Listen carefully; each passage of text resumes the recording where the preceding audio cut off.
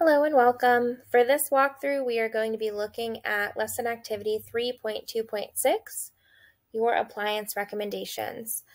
This activity does have starter code provided in Schoology, so if you are looking to get that filled in for you and follow along with me, you'll need to go to Schoology and copy and paste in all of this code. So I can see here in a note that I'm going to be changing the size of my images. As you can see over here on the page, they're very large, and so you have to scroll really far to look at everything.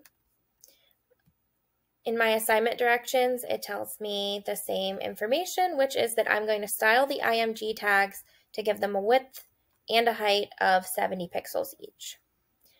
So on lines 8 through 11, I can see that my IMG tag styling is already set up. When I'm styling by tag, I've got my IMG typed out with a curly bracket, and I'm putting all my information between the two brackets here. So the width has already been laid out for me. I will click between my colon and semicolon and type in 70 px for 70 pixels.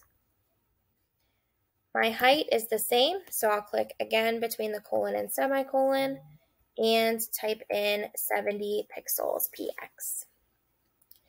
If I come back to my output and refresh my page, I can now see that these images are small and easy to see all of them at once. That means that my styling has probably applied correctly, so I can click submit and continue. All of your check marks should be green. You can submit and continue